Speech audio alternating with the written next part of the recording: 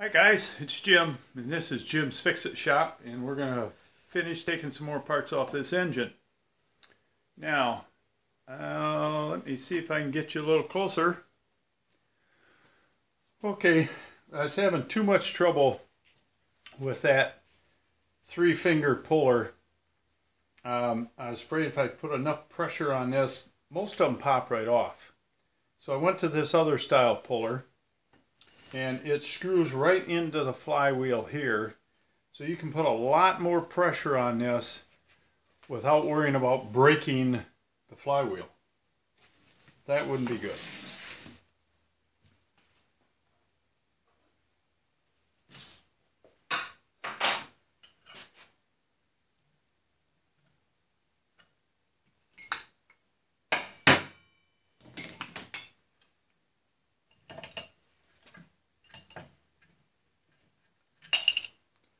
Okay, this comes off pretty hard because of the magnets inside of it.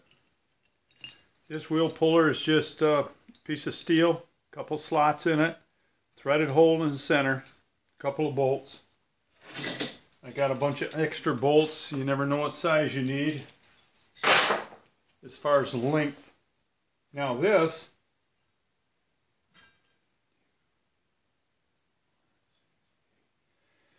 is your stator.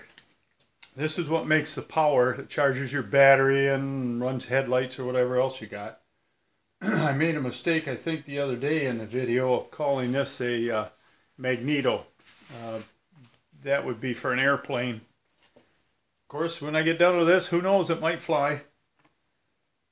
So I want to take this off and be very careful with it so I don't hurt it. I would imagine that's a very expensive part.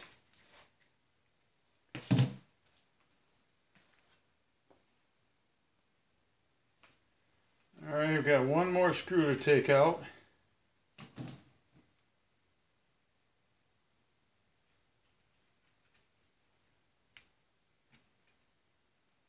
It appears to be stuck a little.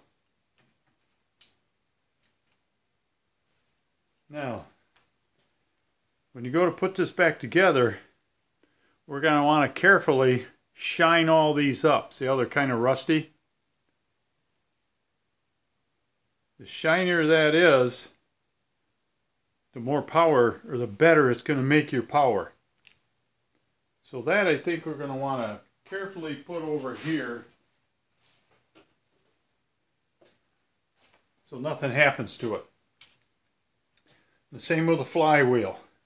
When you go to put this back together, you're going to want to shine all this up, get all the rust off it, so the magnet will work better when it goes through the coil. And speaking of the coil, you're going to want to shine these areas up, get the rust off of them. It'll just work better. Now I guess we'll flip it over and take the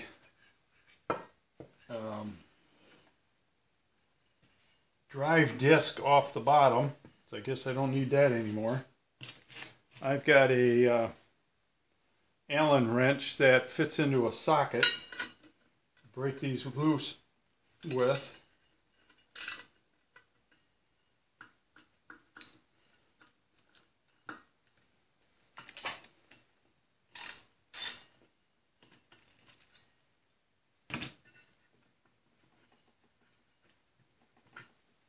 Well, that came out pretty nice. Figured I'd have to pound on that. Now we got that flywheel off, we can get to these two screws and take this last guard off of here.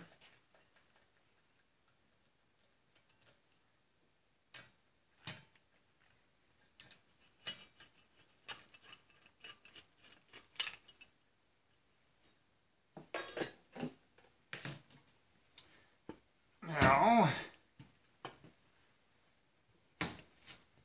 we can take the bottom off, pull the crank, and look at the crank and the connecting rod, all the internal parts. So let me grab a socket for that and break some of them loose. Okay, we got all them out, and by the looks of them, they had Loctite on them and they came out pretty hard. So before I put this back together, I'll run a tap through these holes and clean them all out so the bolts go in a little better.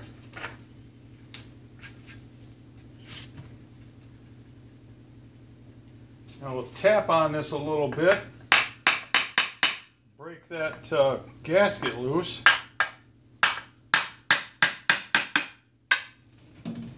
You don't want to hit it very hard. Well, most of the oil drained out by the looks of it.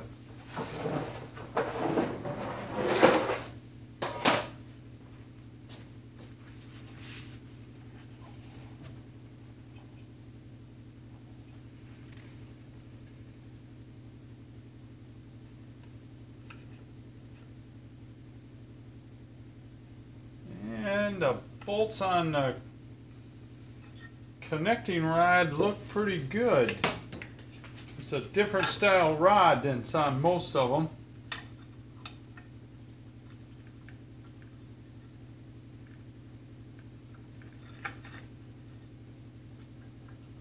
This is your mechanical governor.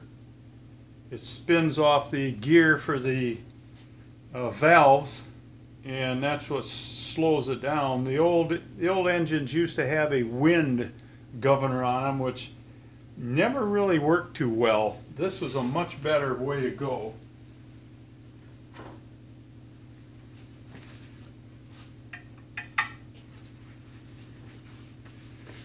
So I wanted to pull the valves out and take a look at them, but I got to run over to father-in-law's and get his compressor to compress his springs so I can get the keepers out of the cap that's on the end of the springs. I don't know if this will pull out or not with the valves still in. Don't look like it wants to. So I guess that's as far as I can go until I get them spring compressor. But the inside looks pretty good. I was really concerned about the bolts in the connecting rod. I've had a lot of these things blow up because then bolts come loose. And this one don't seem to have a keeper on them either to keep them from coming loose. When I get the rod and piston out, I'll show you what it looks like. Most of the engines that have been failing, the rod comes straight down and it's like a half U, and the shaft comes off of the top of the U and the cap goes on. This one, it's almost on 90 degrees and the cap goes this way and the rod goes down. That'd be a lot less stress on the bolts. It's a much better design in this engine, probably because it's bigger horsepower. So at least we got the flywheel off. That was concerning me a little on how I was going to get that off of there, but I guess this is going to be a short one tonight. If you need anything, drop me a line, send me an email. I'll get back with you as soon as I can. I'm getting a lot of response on the Snapper drivetrain, and I've been trying to get back with them just as quick as I can. So send me a line at jimsfixitshop@gmail.com. Don't forget to subscribe. I'd like to at least hit 20. And I guess till next time, work safe, have fun, and we'll talk to you later.